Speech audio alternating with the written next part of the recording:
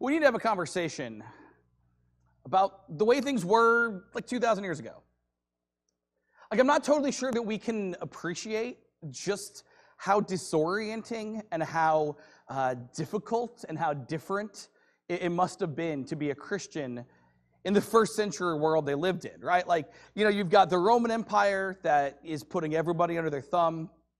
Culturally and socially, it's all Greco-Roman stuff, which, we'll get to a little bit, I guess. And I'm just not sure we understand just how disorienting it is to be a Christian, to be different in that culture. They all woke up every day feeling completely different and disoriented. Now, some Christians, I think, in the early church and the beginning of all this, I think some Christians, they were sort of used to it, right? Because that's a lot of how it was when they were Jewish. They were Jewish, and it was weird and different and disorienting to be Jewish in that culture. And then, they convert to Christianity, and it's sort of just more of the same. But I think also, because they were used to it, I think it was maybe even harder to be a Gentile Christian. Gentile just being a fancy word for not Jewish. Because when they became Christians, they sort of had to make a clean break from their culture. Like divorce the culture, so to speak. Like, they were used to it, they were at home within it, and then all of a sudden, one day, they get baptized, and now it's all different. And I'm just not sure we can totally appreciate how different it really was, even if, like, you think So, for example, like, if I told you, hey, they're different back then, you're probably going to say, well, of course they are. Religiously, they were definitely different. And you're right, but it's hard to appreciate just exactly what that means. So religion in the ancient world, in ancient Rome, was everywhere because everyone was religious. You and I are used to living in a world in which there are some people who are religious and there are some people who are not. Like, maybe people who are maybe trying to do the right thing, who are maybe moral and ethical. A lot of parents trying to raise their kids become very religious. You're trying to do that sort of thing. We're used to a world in which some people are religious and some people aren't. But in the ancient world, everyone is religious. Being religious, believing in the gods, honoring the gods, worshiping the gods, recognizing the gods, praying to the gods, all of that is as common as, like, eating food or breathing air, or when you go outside and the sun's real high, you get a little sweaty. Like, it was just so, religion wasn't even a thing that was separate from life. Just everyone, good, bad, in between. If you were the most, the holiest person, the most saintly person in the world, you were religious. If you were just the worst human that's ever existed, you were just as religious as the other guy. Because for them, religion was just, it just was. It was just self-evident. It was as evident as anything else possibly could be. Part of that was because of the people who were around, right? Like, there was no separation of church and state. The Caesar in Rome was thought to be a god himself, right? So if your leader is a god, well, then of course you believe in the gods because, you're looking at one. Like, there's absolutely no separation of church and state. The days of the week, the holidays you have, just every custom you have revolves around your religion. But it's not just your religion, it's everyone's religion. What was your religion in ancient Rome was your home. So every home had household gods. Every home had their own unique deities that protected their own unique family. And so what that meant was every head of the household, usually a father, but not always, but every head of the household was essentially a priest. So you live in this culture where everyone is religious. Every, head of the household is a priest. You have little gods, you have big gods, you have gods that are everyone's, you have gods that are just yours. It somewhat makes sense then that when cultures clash, they don't really fight about religion. And that might be a little bit surprising to us because in our world, boy, howdy do they. Like, people who are different religions very often go to war with one another over it. Or even if they don't go to war, maybe they just are, angry and hostile and tense. But in the ancient world, so we call it the Greco-Roman world because you had the two sides. You had Greek and you had Roman. The Greek comes from Alexander the Great. Alexander the Great, he was good at conquering just everything and everybody, and he didn't just conquer, he made everyone Greek, right? The Romans, also very good at conquering, they're much less interested in making anyone a Roman. They just want your money. So that's really the difference between those two kind of empires is, Greece wanted you to look like them. Rome just wanted you to pay your taxes so they could keep getting bigger. As a result, when the two cultures clashed, and you had Greece and Rome, kind of butt up against each other, there was never any issue with religion. They just said, well, we're religious, you're religious, this is just how it is for everybody. We'll just say our gods are the same thing. Now, are their gods the same thing? No, they're not. But it was way easier because everyone is so religious and there's no point in arguing and there's no point in fighting, just to say, well, Jupiter and Zeus are the same guy. Not really, but close enough that they didn't want to fight about it. This is the culture that first century Christians lived in. That's the culture. That's the world. Like when we read in the New Testament about Christians living life and experiencing culture, this is the culture they were in. Okay? Christians were actually the ones who were not religious. They were irreligious. They were blasphemous. Sometimes they're told that they're atheistic because Christians believe that there's one God, which is absurd. There's millions of gods. But Christians insisted, no, there's one God. And no, the Caesar is not it. And no, the household gods are not it. And they don't go to a temple. There is no Christian temple anywhere. There are no Christian priests at this point in history. Their religious rites were like eating meals together. They called that communion. Getting baptized is just dunking people in water. Like, this is the most irreligious religion that's ever existed. It's basically not a religion. Following Jesus, being a Christian, was essentially breaking from religion in the ancient world. And so it's no surprise to us that causes tension and that causes difficulty, and it's sort of disorienting. I mean, imagine being the tiny minority religiously and culturally in a culture that is just everybody else essentially looks the same. But you probably knew all that. I mean, like most of it, like whether the details, you knew that like religion was a problem. There's actually more subtle ways that ancient Christians kind of clashed with their culture. And one of those ways that was a little more subtle that I'm not sure that we always think a whole lot about is social classes. So in ancient Rome, there were 6 distinct social classes. At the top of the social ladder are the people with the influence, and let's be honest, it was about money, the money to be within the Senate. Whether you were actually in the Senate or whether you just had enough cash to be in the Senate, that was your social class. The very, very top, the senatorial class. At the bottom was a much massively larger group, and that was the slaves. And in between, there's 4 other groups that represent different social strata. It may not surprise you to think that, like, senators don't usually hang out with slaves, unless it's their own slaves, at which point that's not really hanging out. That's more, ordering around and being served.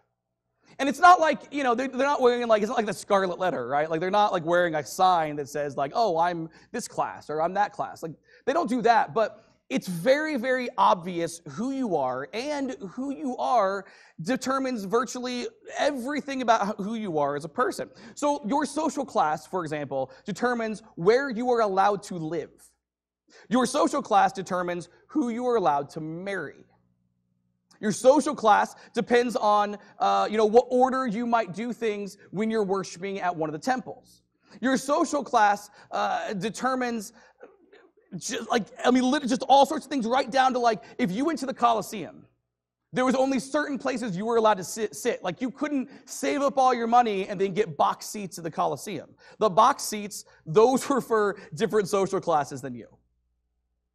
And yeah, you can move up and down. Like, there was, it was really easy. Well, not really easy, but you were able to get out of different social classes. Even slaves were able to buy their way out of it. It was hard, but they could do it. It was easy to go up and down the social ladder, relatively speaking, but there was along the way, until you got to that point, there was really nothing you could do. That's how Roman life works. And how Christian life works is that there are no social classes. They don't exist.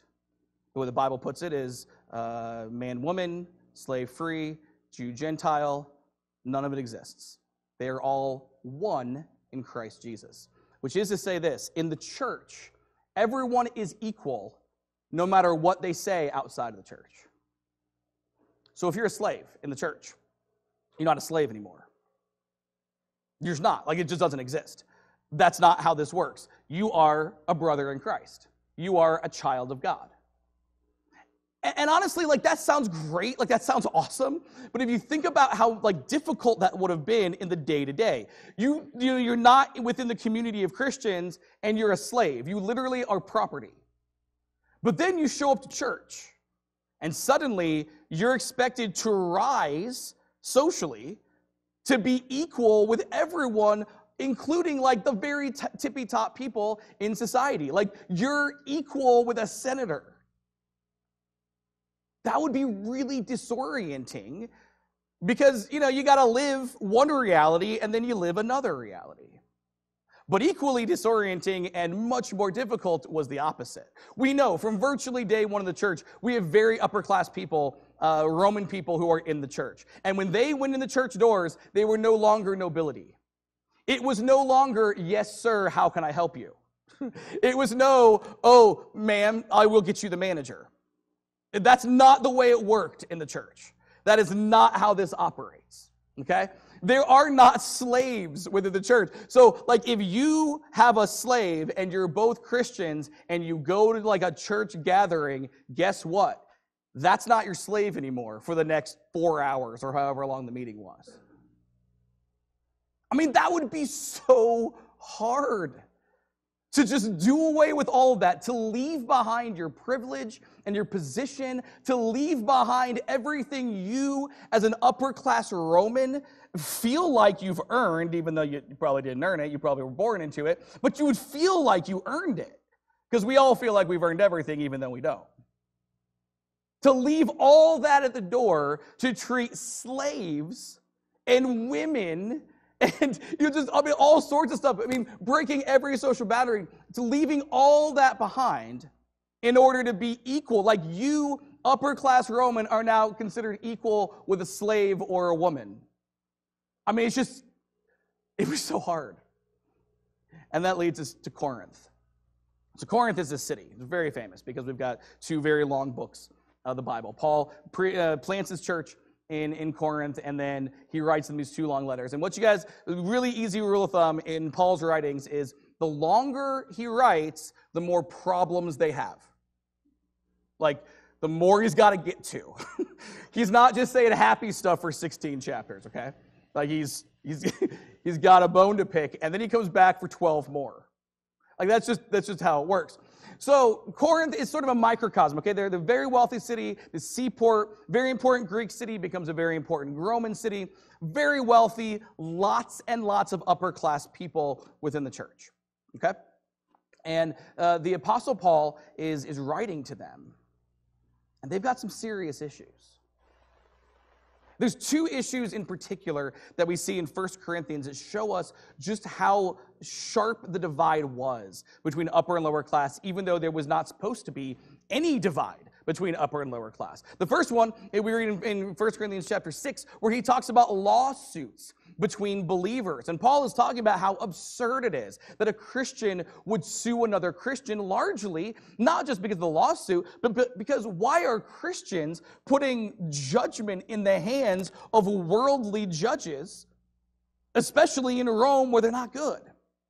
The answer, because you can't sue up on the Roman social ladder. Slaves can't sue anybody. And ones up above them are free men. They can only sue slaves. You can only sue down. So when Paul talks about lawsuits, he's directly talking to upper-class Christian people who have decided to make it their business to sue, take advantage of, exploit the people below them on the social ladder, even though there ain't supposed to be a social ladder in the church. But they're doing it anyway. So that's the first problem. The second problem revolves around communion. We've already mentioned this a little bit, but like in our world, communion is like the trays and the little cracker and the little juice, the little wine or whatever it is.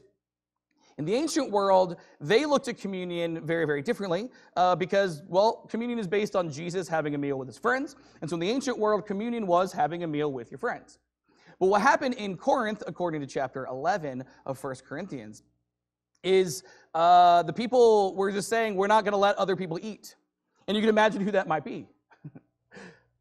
Upper class people who brought the food, probably, who paid for the food, definitely, even if they didn't bring it because they have the money. They decided, you know what, this is our meal, it's not theirs. They ate all the food before the poor folks could eat the food. And Paul says, look, you have food at home. What are you doing? This is not about a meal anyway. This is supposed to be communion, and you're not doing it. He even talks about how some of the people are drinking all the wine and getting hammered drunk at church. And he says, what are you doing? You could do that at home. What are you doing? Like, this is not, you have completely missed the point. And when we look at this whole thing, look, I'm not trying to set up like this class warfare thing where I'm saying like rich people are bad or whatever. I'm just saying it's hard when you're used to getting your way, when you're used to having privilege, when you're used to everybody, yes sir, no ma'aming you, to then enter a room where suddenly you're equal with everybody. And nobody's impressed by your money. In fact, Jesus sort of talks about how money keeps you from the kingdom of God. Like, people actually are not only not impressed by your money, but they look at you and say, oh man, that guy's got money. That makes Christianity harder. Like, they look at the rich guys with pity, right? And I am sure they tried. I'm positive they tried. I am positive that when Paul said, knock the lawsuits off, knock the communion shenanigans off, knock it off, be better, I am 1,000% sure, positive in my head, that they tried. I'm also positive that it is not a coincidence that we read these words in Paul's second letter. 2 Corinthians chapter 5, Paul says this, Christ's love controls us. Since we believe that Christ died for all, we also believe that we have all died to our old self. He died for everyone, so that those who receive his new life will no longer live for themselves. Instead, they will live for Christ, who died and was raised for them. So we have stopped evaluating others from a human point of view. At one time, we thought of Christ merely from a human point of view, but how differently we know him now. This means that anyone who belongs to Christ has become a new person. The old life is gone, a new life has begun, and all of this is a gift from God, who has brought us back to himself through Christ. God has given us this task of reconciling people to him, for God was in Christ, reconciling the world to himself, no longer counting people's sins against them. And he gave us this wonderful message of reconciliation. It is impossible for me to put into words in the English language how crazy that passage is to a first century Christian. It's impossible. I mean, to us, this is one of those beautiful, poetic, nice passages. It is impossible for us to describe how radical, how revolutionary, and how fundamentally changing of everything that passage is, but I'm going to try. Jesus dies for everyone. Not a few people, not some people, not Christians, not the people who will accept him, not any of that. Jesus dies for everyone, period, full stop. Which means every single human being has an inherent worth and value. Now, in our world, I'm not sure if you guys noticed over the last few years, there's been a lot of talk about which lives matter. I know, some of you guys are wondering, what's he talking about? Well, That reference was subtle. In the Roman world, I'll tell you what the answer is as to whose lives matter. Basically, no one's. That's how Rome approached things. In the Roman world, we have to understand on a historical level, Rome was very, very, very good, but also Rome was sort of terrible at being an empire, okay? So Rome begins to expand. Little just brief history, okay? Rome begins to expand. They weren't an empire that expanded for a long time. Then they decide, let's give that a try. And they start expanding. And they became this terrible, vicious cycle, okay? Because it costs a lot of money and resources to conquer people hundreds of miles away from you.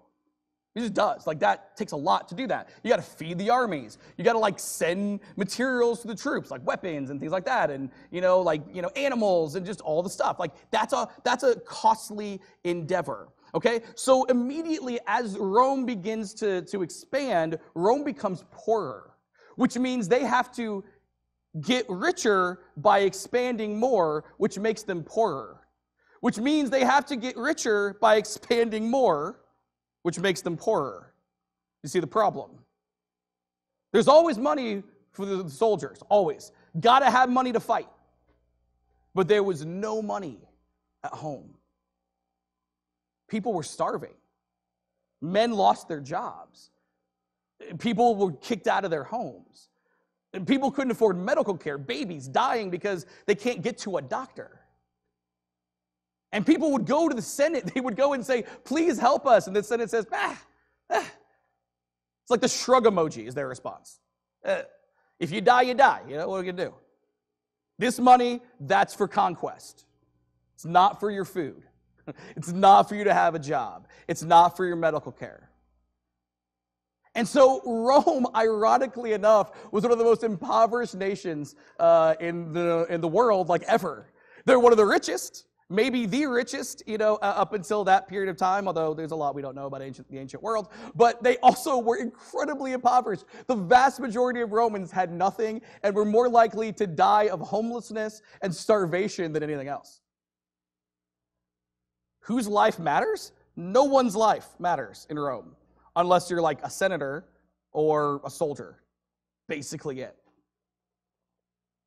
So the idea that human beings have inherent intrinsic value is absurd. The idea that every human being has inherent intrinsic value was something beyond, I don't know what the word above absurd is. And that's what Paul is claiming. Jesus died for everyone. The cross of Jesus is for everyone and changes everything. So we don't look at people the same way we used to. I mean, you can basically hear him saying, stop with the social classes. We don't evaluate people from a human point of view. Human beings divide the world into the important and the not important. The people that we should care about and the people we don't care about. Paul is saying that is in no way what we do. We no longer evaluate people from a human point of view. He says we used to do that with Jesus. Jesus is poor carpenter that, is poor carpenter from Nazareth that nobody cares about, right? And yet now we recognize that he's God in the flesh. The message is crazy. And guys, it's not just Rome. You're not going to look in the Old Testament and find this sort of message either. At least in practice, the Jews certainly didn't treat everybody the same way they treated themselves. The Jews certainly didn't have any sort of equality within themselves. This is a uniquely Christ-like Christian perspective that everyone is equally valuable. And when we look at the cross, that is the foundational, fundamental belief. The fundamental message of the cross is now everyone is important. Let me go back, actually. The fundamental message of the cross is now we understand that everyone is important. Everyone has always been important. We just didn't quite get it. And of course, that leads me to Christmas. Because I'll be honest, I don't need the cross to teach me everything I just said. Because Christmas does. Mary and Joseph go to Bethlehem. They can't find any room in the inn, so they go to this cave. They have this baby. Rough night for Mary. Pretty cool night for the rest of us. Jesus, born into this world, God, cries like a baby because God's now suddenly a baby. And the message gets sent out. And the message we read goes like this. Gospel according to Luke. Classic Christmas passage. I bet you've heard it. It goes like this. That night there were shepherds staying in the fields nearby, guarding their flocks of sheep. Suddenly an angel of the Lord appeared among them, and the radiance of the Lord's glory surrounded them. They were terrified. But the angel reassured them, "Don't be afraid. I bring you good news that will bring great joy to who? All people. The Savior, yes, the Messiah, the Lord, has been born today in Bethlehem, the city of David. You will recognize him by this sign. You will find a baby wrapped snugly in strips of cloth, lying in a manger." The angels established immediately, this is good news for everybody. It's not good news for Christians. It's not good news for Jews. It's not good news for the people who accept it. It's not good news for the people who believe right. It's not good news for the people who can live a good life. It's not good news for those people. It's good news for those people and also all the other people. It's good news for everybody. As an aside, if our good news of the gospel doesn't cover everybody, we're preaching a different good news than the angels did. If our good news is not good news for everybody, our good news is different than Jesus' good news. I'm pretty sure as Christians, that's not a thing we want. So maybe we should think that one through. But let's go back to this. It's interesting because the shepherds actually end up sort of proving the point. The Jews don't have like the 6 social classes like in Rome. It's not the same type of thing where it's like, you can't marry outside of your social class, or like you can't go to the Colosseum and, do all of that. Like that, it's not that. But the Jews certainly have people that other people care about and people that don't. And the shepherds, they just tick every box for people they don't care about. They're poor. This is not a well-paying job. Even, by the standards of shepherding, overnight, the graveyard crew, like that's not, the graveyard shift, that is not like the well-paying shepherds. These are like the bottom of a this is like entry level into a poorly paying job. So they have no money, and they just have nothing, and that's just how that works. On top of that, their job necessarily means they have to like touch dead bodies and things like that, which makes them religiously unclean sort of all the time. Or even if they're not all the time that way, like there's the potential for that to happen all the time. So like religiously speaking, they're not really good religious Jews because of the stuff that they're doing. And also like, man, it's not even a pleasant life. Like it's one thing if like you love your job and it doesn't pay well, but like there's no way these guys love their job. Like it's cold, it's dangerous, like there's bandits, there's animals. You guys know these lions in this part of the world, in this place? Like there's bears, not tigers, but lions and bears. Let's put those together because it's that thing. Oh my, thank you. Yeah.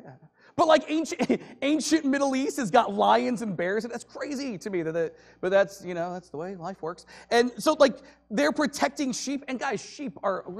I hung out with a lot of sheep, but from everything I've ever read, sheep are real annoying. And they smell bad and they don't listen. Like there's a reason why Jesus gives the illustration of the sheep just like wandering off because like they're dumb and they do that. And so like this is not a pleasant existence for these guys. And yet, to those guys whose existence isn't pleasant, God shows up, or the angels show up and say, "Hey, by the way, I just want to let you know, God was just born over there. It's good news for everybody. Better go worship him." They're the first people to be told because their lives are important too. Because it's good news for them too.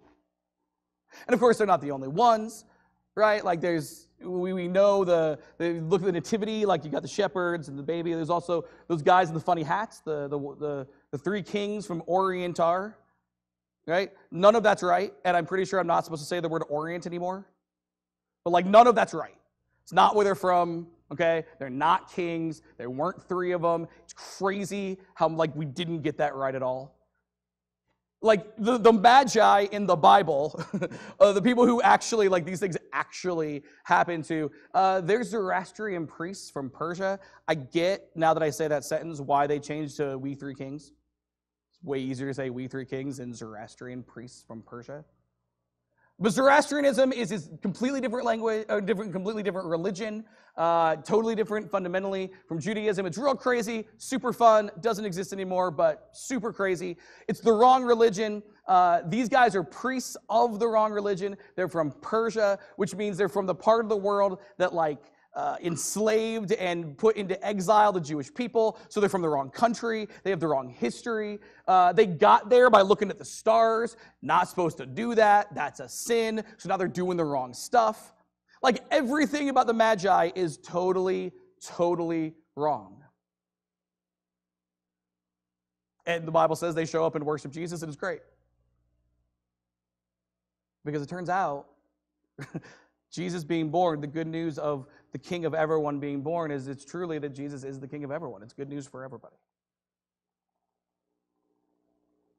And I bring all of this up this morning because I think Christmas offers us a unique opportunity. Because we're all sort of in that reflective mode at the end of the year, We're all sort of in a celebratory mode. Like, people that I know that, barely care about Jesus, 11 months of the year are now all very Jesus-y for Christmas. It's great. It's wonderful. We have a wonderful opportunity to reflect. We should take that opportunity and do it. We should use it.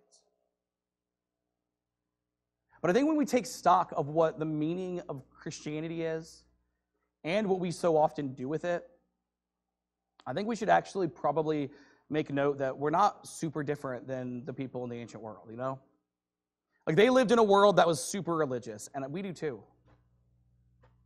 And I don't just mean religion as far as God or whatever. We live in a world where the religious devotion of human beings in this country to all sorts of things is mind-boggling. The commitment they have to causes and ideas and ideologies, and it's not just one group, it's not just the people you don't like. I'm not attacking anybody. It is definitely the people you don't like, and it's definitely you too. But we live in this culture of religious fervor, right? We don't just sort of like anything. We don't just kind of support things. We are just all in. But we're only supposed to be like that with Jesus, right? So it's hard to follow Jesus when we recognize that cultural Christianity has all sorts of other gods. And to recognize that cultural Christianity is so very different than following Jesus, right? So different. Particularly, we recognize that cultural Christianity has no problem building idols. Maybe we're not so different. It doesn't matter if we baptize idolatry in Christian language, it's still idolatry. And the whole social class thing, I think it's, I was talking to somebody about this yesterday, actually, and really the only difference between us and them back then with equality is we give lip service to equality, where back then they just admitted, no, nobody's equal. We totally give lip service to, everybody's equal, but then we don't treat anybody that way, right? So that's not helpful. Even the people who fight for equality, they really only mean fight for equality for those guys. I don't know if I've ever met anybody who wants to fight for equality for everybody. And I'm including myself. I've met me. But Christmas, when the stories of the shepherds and the magi, the baby Jesus, it's a reminder of what the cross is. That it is for everybody. That we don't evaluate people from a human point of view. That it doesn't matter what's going on in the rest of the world. That we're called to something that's Christ-like. At the end of the day, Christmas is an opportunity for us to take a step back, take a deep breath, and say, okay, what am I even doing? What am I even doing? What do I believe about Jesus? What does Christmas teach me? What does the cross teach me about Jesus? And when we can do that, I think we'll find they have the same message. It's not just Christmas. It's not just the cross. It's Crossmas. It's the last time I'm going to do that. It's Crossmas. And what we recognize is the inherent worth of every person. Even if we don't like him, Christ does. And that's mind-blowing, guys. The people you don't like, genuinely, sincerely, for good reasons. Jesus likes them very much. Jesus loves them. Jesus died for them. And so we don't evaluate people the way we want to from a human perspective. We recognize that's a person Jesus died for. That's a person. The message to that person is God doesn't hold your sins against you. That's what our reconciliation is. That's our message of reconciliation to the world, is God doesn't hold your sins against you. See, now I'm meddling. Sometimes you stop preaching and you start meddling. And sometimes you do it to yourself. I got a lot of guys I don't like. I got a lot of people I don't like. They're not all male. Shouldn't have said guys. Like, a lot of people I don't like. And it blows my mind that Jesus is like, well, I do. What's your problem? And you don't have to like everybody, okay? We all have personality things, right? But we're called to treat everyone with respect and kindness and compassion and mercy and love. Because we are all equal. We are equal to, in the eyes of God, everyone else. And everyone in the eyes of God is equal to us. We all have value. We all have worth. The gospel is good news for all of us. The cross is for all of us. I don't know, I think we forget that sometimes. I know I do. And Christmas, man, what a beautiful time for that reminder. This morning, we're in our third week, our final week of our series called Crossmas. What a dumb thing I came up with. I love it so much, and I also hate myself for it. Our third lesson is always applicable, and we need this reminder like 8 times a year, I feel like. But Christmas will do for at least one. Our third lesson from Crossmas is this: the cross and Christmas teach us that Jesus was born and died for everyone. So there's hope for everyone. Everyone's important. There's always hope for everyone. Everyone is important because Jesus was born for everybody and Jesus died for everyone. This morning, the musicians are going to come forward. We're going to sing a song. Probably not very well. It's me. Christmas songs are hard. Need that to be known. They're not very easy. I don't know if I'm going to do that well. So, we're going to sing a song, but we offer this invitation each and every week to take God up on this message of reconciliation, right? It says that I don't hold your sins against you. That's really great. So the Bible teaches when we understand that we're to repent and be baptized. It sounds like 2 things. It's really just one. It actually sounds Jesus-y. It's really not. Repentance, all that means is change. That we want to change our minds, we want to change our hearts, we want to change our disposition to God. And the Bible teaches that there's a picture of that in baptism, of us joining ourselves to God. In baptism, we go down in the water. It's like our old selves being put to death. We get out of the water. It's our new selves being born again. And we are with Christ. You ever made the decision? Nice Warren Baptistry. All sorts of people can do it. Let's talk. If you're an immersed believer in Christ, we have a perfect church home. This place is not it. We do serve a perfect God, and we do want to connect. We do want to call, and we do want to cultivate. We want to meet new people, we want to share the gospel, we want to grow up when we do it, and we want to live this Crossmas message each and every day as we treat everyone we encounter equally with respect, knowing that each and every person we encounter, whether or not we like them, has value in the eyes of God. As we stand,